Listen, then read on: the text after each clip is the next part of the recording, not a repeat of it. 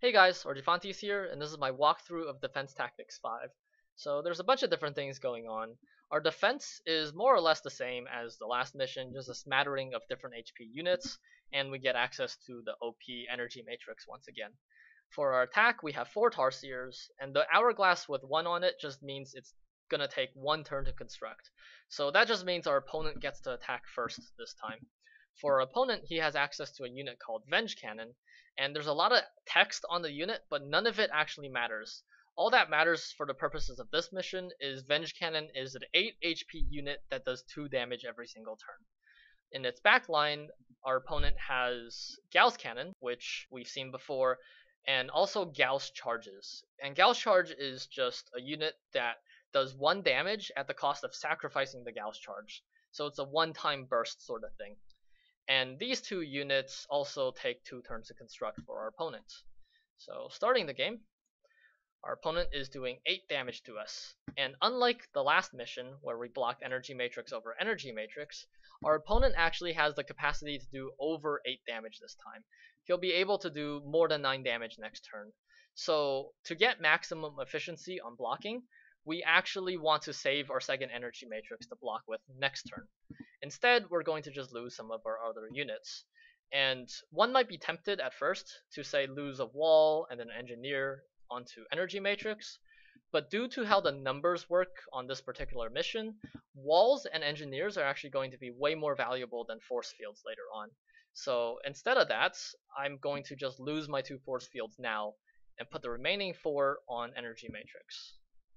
So on our turn, our Tarsiers finally get to fire, and we have a couple decisions. We can either kill Venge Cannon or Gauss Cannon, but it's going to take 2 turns to kill either. And in this case, due to how the HP per damage works, Venge Cannon is actually slightly more vulnerable than Gauss Cannon. So it's better to kill the Venge Cannons first over killing the Gauss Cannon. However, we also have the option of killing Gauss charges, and that directly reduces the amount of damage our opponent does next turn. Unlike with Venge Cannon and Gauss Cannon, which we can't actually kill, with the Gauss charges, that just makes our opponent lose 3 damage, and then we can assign the 1 remaining damage to Venge Cannon or Gauss Cannon or something. However, as it turns out for this mission, that's not actually a very good use of our attack. Our focus on this mission is actually going to be to kill the Venge Cannons, and we can kill a Venge Cannon every other turn. So for our first attack, we're just going to deal 4 damage to the Venge Cannon, because the Gauss charges are going to sort of sacrifice themselves anyways. So we will be taking 3 extra damage, but this is actually the way to beat the mission. So on this turn, we are going to have to take 12 points of damage, because we didn't kill the Gauss charges. But the defense is actually pretty straightforward.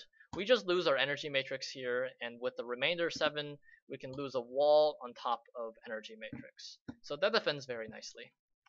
On this turn, we finally get to kill his first Venge Cannon, which reduces our opponent's attack to 7.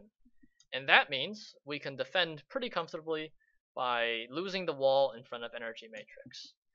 And because it takes 2 turns to kill a Venge Cannon, his attack this turn is also 7. So once again, we just lose our second wall onto the energy matrix, and that's what I mean by the walls are very important in this game. Because of just how the numbers work, we reduce his attack by 2 every time we kill a Venge Cannon. Force fields just kind of are in an awkward spot where they can't get maximum absorb efficiency. Instead, the engineers this time are going to absorb the extra damage because our opponent is doing 5. And once again, we're just whittling down his Venge Cannon. We have 2 engineers. It takes 2 turns to kill Venge Cannon.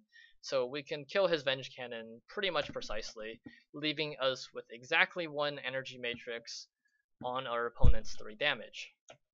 Which means, for us, we just get to kill all his units, and there's no way for him to break through, because he needs at least 5 damage. And we beat the mission. Alright, that was Defense Tactics 5. I'll see you guys tomorrow for Defense Tactics 6.